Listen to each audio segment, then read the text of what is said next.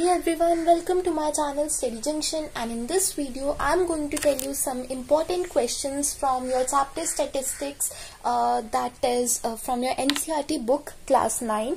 So basically इस chapter में से आपका frequency, polygon, histogram, adjusted frequency या फिर आपके mean, median and mod, ये सब चीज़ें ही important रहती हैं. बार ग्राफ्स जनरली एग्जाम्स में अब नहीं आते क्योंकि आपने वो छोटी क्लासेस में काफ़ी ज़्यादा किए होते हैं. तो बेसिकली आपको मेन फोकस रखना है हिस्टोग्राम एंड फ्रीक्वेंसी पॉलीगन पे. तो यही मैं एनसीईआरटी की बुक में से कुछ आपको क्वेश्चंस मार्क करवा देती हूँ if in case you want to practice them. तो फर्स्ट एक्सरसाइज 14.2, 14.1 में कुछ भी नहीं है, बट 14.2 में से अगर आप प्रैक्टिस करना चाहते हो तो आप थर्ड क्वेश्चन को एक बार प्रैक्टिस कर लो.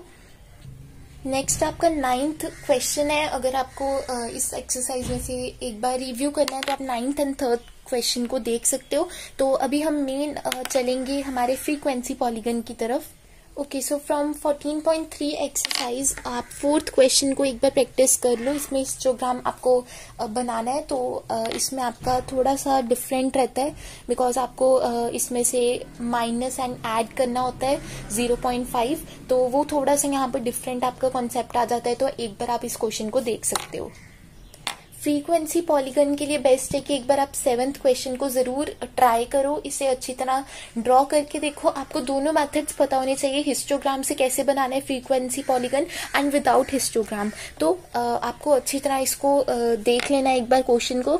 अगर आप एक्सरसाइज के क्वेश्चन नहीं देख रहे हो तो इट्स हाईली रिकमेंडेड कि एक बार आप एग्जाम्पल्स को जरूर अच्छे से स्टडी करो बिकॉज एनसीईआरटी के एग्जाम्पल्स भी काफी ज्यादा इंपॉर्टेंट रहते हैं.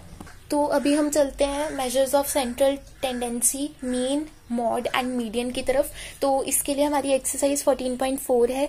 तो बेसिकली ये पूरी एक्सरसाइज बहुत ज़्यादा इंपॉर्टेंट है आपके लिए. इसी में सारे टाइप ऑफ क्वेश्चंस हैं, बट आप 3rd क्वेश्चन को ज़रूर करिए बिकॉज इसमें आपको एक्स की वैल्यू फाइंड करनी है. मेथड बिल्कुल सेम रहेगा, आपको डायरेक्ट फॉर्मूला ही लगाना है, वहाँ से आपकी एक्स की वैल्यू आएगी. आपको मीडियन पहले से ही दिया है 63, तो इस क्वेश्चन को जरूर करो.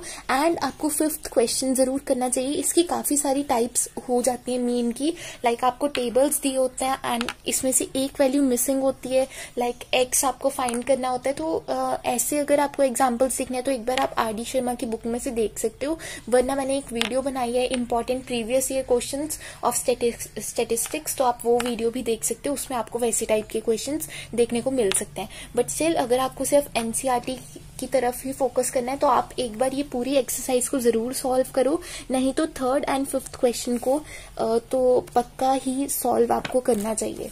तो यही थे कुछ आपके इम्पोर्टेंट क्वेश्चंस चैप्टर स्टैटिस्टिक्स में से, और मिलती हूँ मैं आप सबको नेक्स्ट वीडियो में.